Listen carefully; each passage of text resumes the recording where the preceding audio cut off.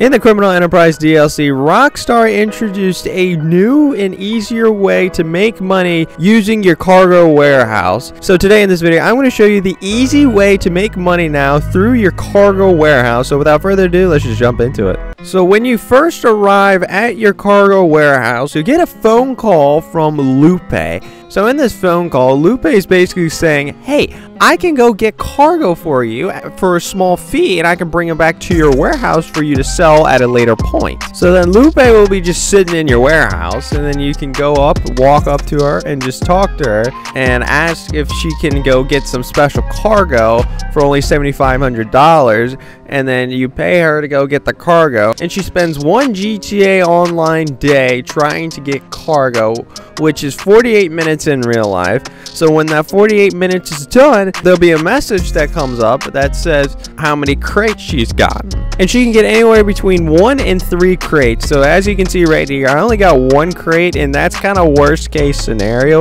but I'm gonna still explain to you, even if you get worst case scenario every time, why that is still not a bad thing at all. So in order for this to make any sense, I'm going to give you the crate values. So if you decide to sell a small warehouse, it's going to be $15,000 per crate. For a medium warehouse, it's going to be $17,500 per crate. And for a large warehouse, and this is what I'm going to base everything around, a large warehouse, because this will maximize your profits, each crate is worth $20,000. And in a large warehouse can store up to 111 crates. So if you do the math, 111 crates times 20,000, that will give you $2,220,000 for every time you sell a large cargo warehouse. But you have to pay Lupe to go out and get each crate. So if you pay Lupe for her to go out and get a crate for you to sell off at a later point, if you get the worst case scenario like how I did, which was she only got 1 crate, she can get a maximum of 3 crates. But if she gets 1 crate every time, that would only cost you $832,500. For selling your large warehouse for $2,220,000, you subtract the cost for that, which is the $832,500,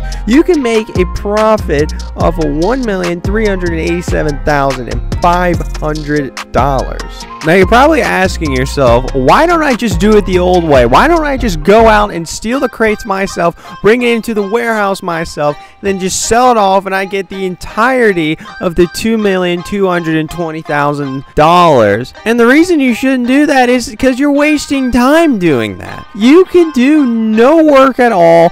Just all you have to do is go up to Lupe and tell her to go get a crate, wait 48 minutes, and then she'll come back with a crate. I don't know. You can do that for the near future, and then you just slowly build up your warehouse without really doing anything. If you're going out and stealing crates on your own, you're actually going out and you're wasting time doing it yourself when you could be just doing Cayo Perico. This is just another way of passive income while you do other money-making methods like Cayo Perico or the casino heists. I will say the only downfall to this money-making method is that this is going to take a long time in order for all the crates in a large warehouse to come in entirely. And so you probably won't see the profits for this for a very long time, but still, you're not doing any work for this, so it's really not that big of a deal. Well, that was me sharing with you the best way to make money using the special cargo feature that was just added in the Criminal Enterprise DLC in GTA Online.